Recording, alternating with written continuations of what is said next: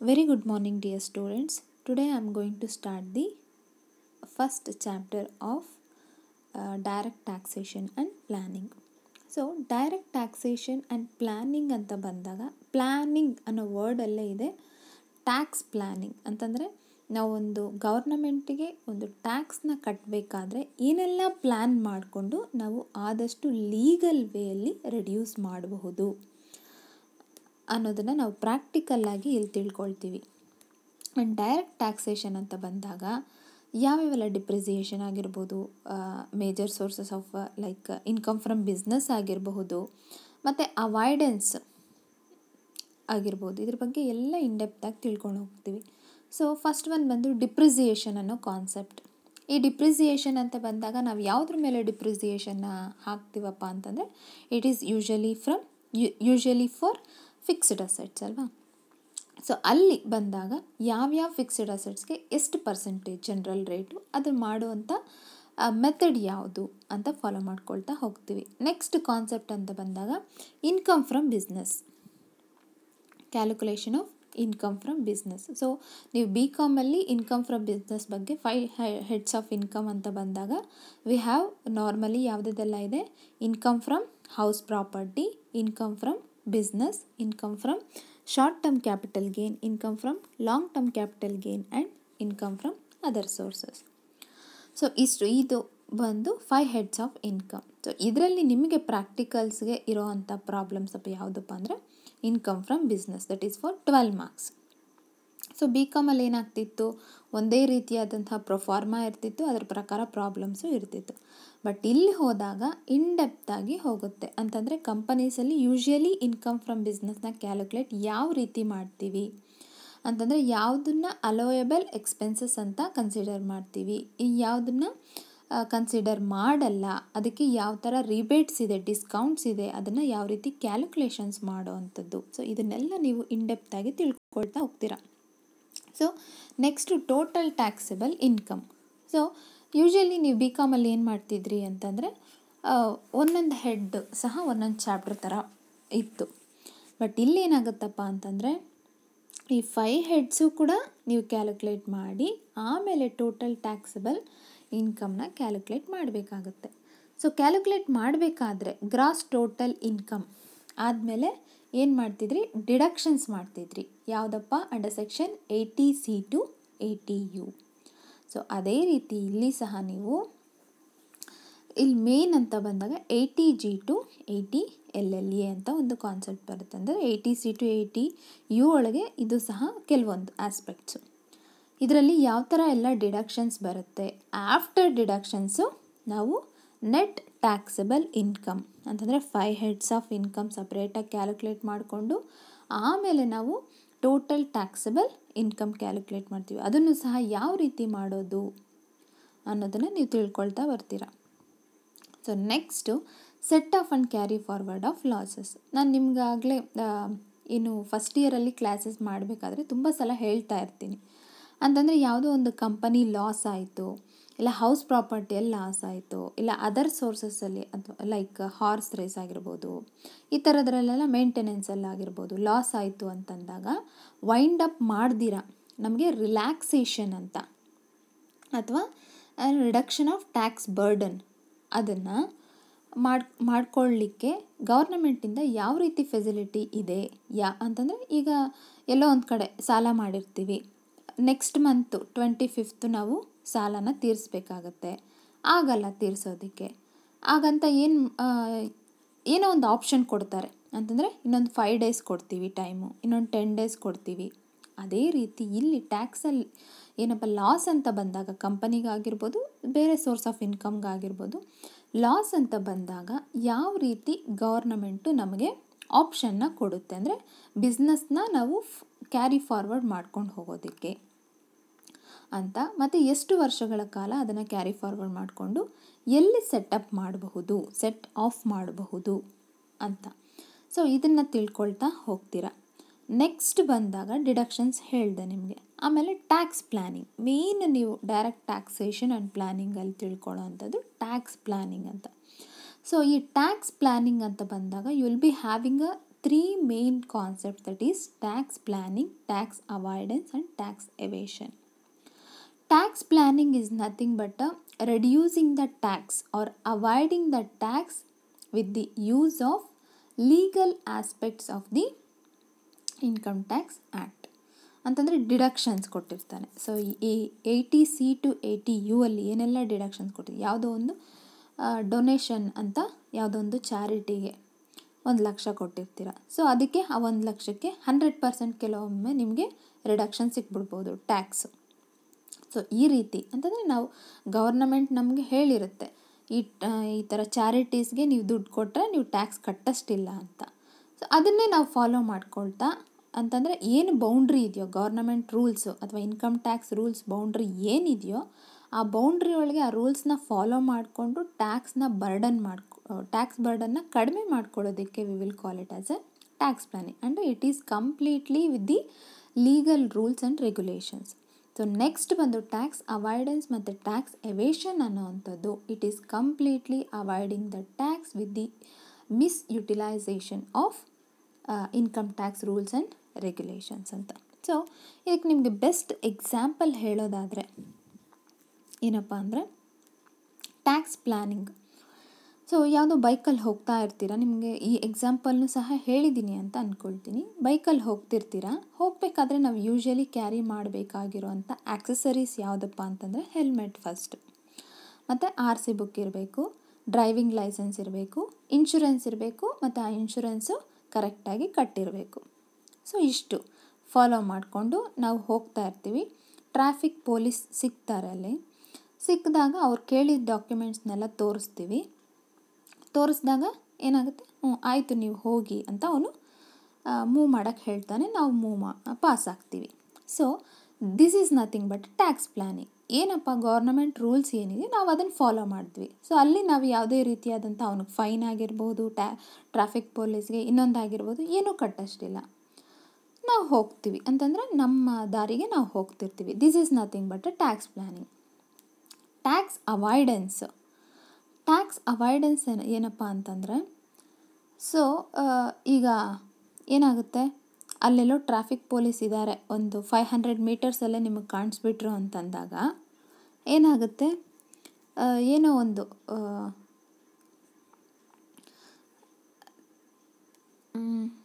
ಏನು ಮಾಡ್ತೀರಾ ಅಂತಂದರೆ, ಈಗ 500 ಮೀಟರ್ಸಲ್ಲಿ ಟ್ರಾಫಿಕ್ ಪೊಲೀಸ್ ಕಾಣಿಸ್ತಿದ್ದಾನೆ ಅಂತಂದಾಗ ಇಲ್ಲೇ ಸ್ಟಾಪ್ ಮಾಡಿಬಿಡೋದು, ಗಾಡಿನ ಸ್ಟಾಪ್ ಮಾಡಿಬಿಟ್ಟು ಪೆಟ್ರೋಲ್ ಇಲ್ಲ ಅನ್ನೋ ಥರ ತಳ್ಕೊಂಡು ಹೋಗ್ತಾ ಇರೋದು.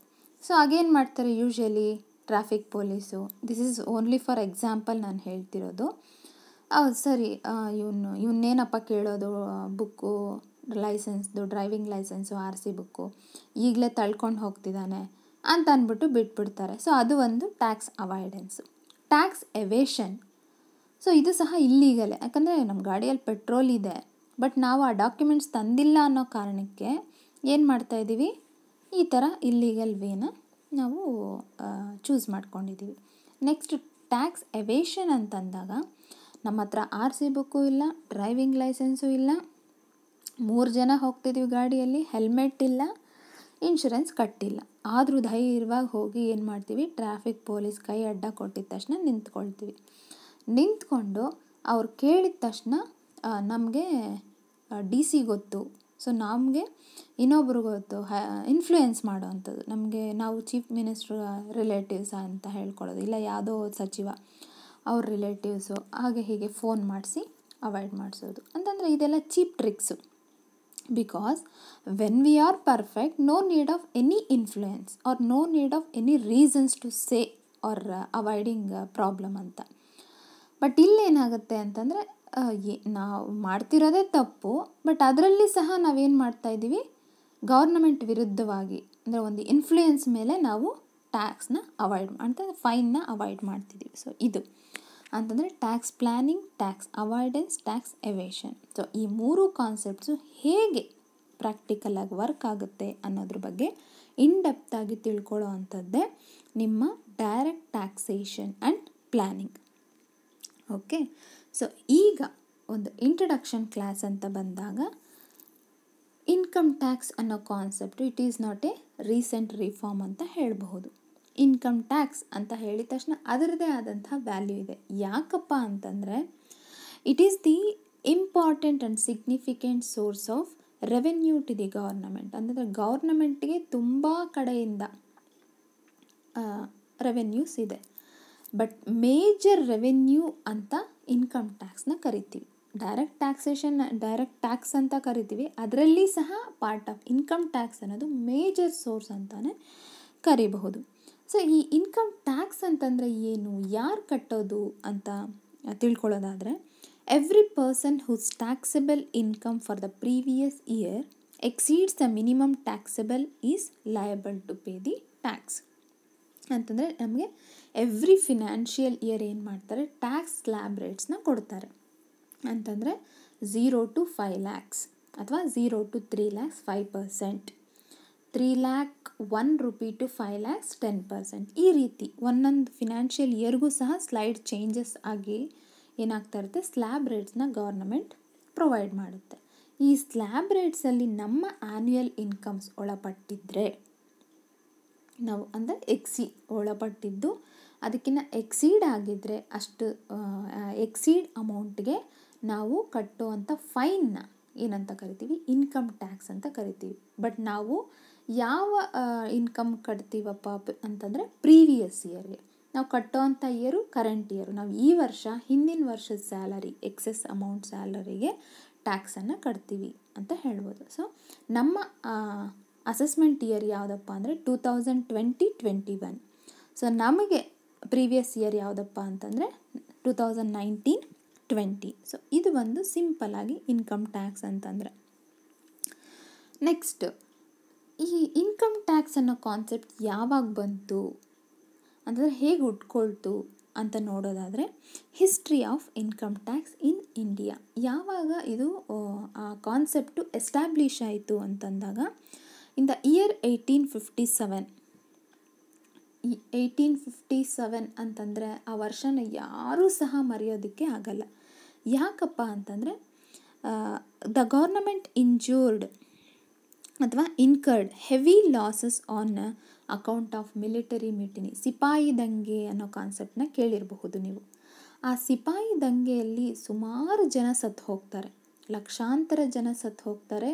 ಮತ್ತು ಈ ಕೆಲವೊಂದು ಏನು ಮಷಿನ್ಸ್ ಆಗಿರಬಹುದು, ಮನೆಗಳಾಗಿರ್ಬೋದು, ಹ್ಯೂಜ್ ಲಾಸಸ್ ಆಗಿಬಿಡುತ್ತೆ. ಸೊ ಆಗ ಏನಾಗುತ್ತೆ ಅಂತಂದರೆ, ಈ ಲಾಸ್ನೆಲ್ಲ ನಾವು ಮೀಟ್ ಮಾಡಬೇಕಾದ್ರೆ ಅಥವಾ ಈ ಲಾಸ್ನೆಲ್ಲ ನಾವು ರಿಕವರ್ ಮಾಡ್ಕೋಬೇಕಾದ್ರೆ ಏನು ಮಾಡೋದು ಅನ್ನೋವಂಥ ದೊಡ್ಡ ಕ್ವಶನ್ನ ಅಲ್ಲಿ ಉಂಟಾಗುತ್ತೆ. ಸೊ ಈ ಲಾಸಸ್ನೆಲ್ಲ ಮೀಟ್ ಮಾಡಬೇಕಾದ್ರೆ ನಾವೊಂದಷ್ಟು ಅಮೌಂಟ್, ಅಂದರೆ ಎಲ್ಲಿ ಲಾಸ್ ಆಗಿಲ್ವೋ ಅಥವಾ ಎಲ್ಲಿ ಒಂದು ಸ್ವಲ್ಪ ರಿಚ್ ಪರ್ಸನ್ಸ್ ಇರ್ತಾರೋ ಅವ್ರ ಹತ್ರ ಒಂದಿಷ್ಟು ಅಮೌಂಟ್ ಅಂತಂದರೆ ಈಗ ಇರುವಂಥ ಸ್ಲ್ಯಾಬ್ ರೇಟ್ಸ್ ಆಗಿರ್ಬೋದು, ಪರ್ಸೆಂಟೇಜ್ ಆಗಿರಬಹುದು, ಅದೆಲ್ಲ ಏನೂ ಇಲ್ಲ.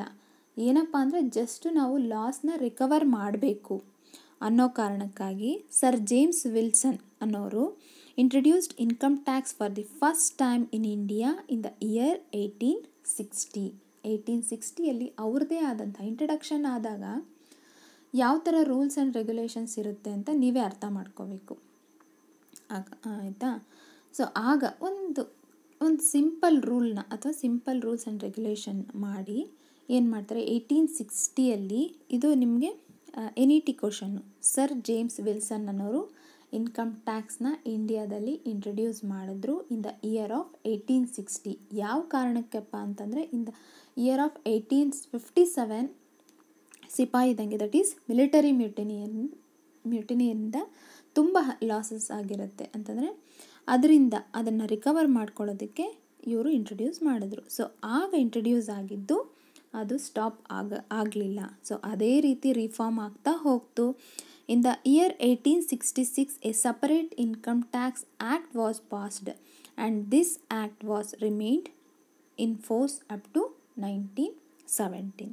ಸೊ ಒಂದು ಸಲ ಸ್ಟಾರ್ಟ್ ಆದಮೇಲೆ ಸಪರೇಟ್ ಆ್ಯಕ್ಟ್ ಒಂದು ಬಂತು ಇನ್ ದ ಇಯರ್ ಆಫ್ 1866. ಅಲ್ಲಿ ಸ್ಟಾರ್ಟ್ ಆಗಿರೋವಂಥ ಆ್ಯಕ್ಟು 1917ವರೆಗೂ ಫಾಲೋ, ಅಂತಂದರೆ ಅವಾಗೇನು ರೂಲ್ಸ್ ಆ್ಯಂಡ್ ರೆಗ್ಯುಲೇಷನ್ನ ಫ್ರೇಮ್ ಮಾಡಿಬಿಟ್ಟಿರ್ತಾರೋ ಅದೇ ರೂಲ್ಸ್ನ ಫಾಲೋ ಮಾಡ್ಕೊಳ್ತಾ ಬರೋದು. Next, in the year of 1918 A new income tax act was passed. It was in force up to 1921. ಅಂದರೆ amendments ಇದ್ದೇ ಇರುತ್ತೆ, ಅಮೆಂಡ್ಮೆಂಟ್ಸ್ ಮಾಡಲೇಬೇಕು. ಯಾಕೆ ಅಂತಂದರೆ ಈಗ ನಾವೇ ನೋಡೋಣ, 2019 ಹೇಗಿತ್ತು ಅದರ ಪ್ರಪಂಚ, 2020ಗೆ ಏನಾಗಿದೆ. ಸೊ ನಾವು 19ನೇ ಫಾಲೋ ಮಾಡ್ಕೊಳ್ತಾ ಹೋಗೋಕ್ಕಾಗಲ್ಲ, ಹಾಗಂತ ಕಂಪ್ಲೀಟಾಗಿ ಅಮೆಂಡ್ಮೆಂಟ್ಸು ಮಾಡೋಕ್ಕಾಗಲ್ಲ, ಬಟ್ ರಿಫಾರ್ಮ್ಸ್ ಅನ್ನೋದು ಇರಲೇಬೇಕು. ಸೊ ಅದೇ ರೀತಿ in the year 1922 another income tax act was passed and remained in force up to assessment year 1961-62. ಮತ್ತೆ ಅಮೆಂಡ್ಮೆಂಟ್ ಆಗಿ 1922 ಒಂದು ಇನ್ಕಮ್ ಟ್ಯಾಕ್ಸ್ ಆ್ಯಕ್ಟ್ ಪಾಸ್ ಆಯಿತು.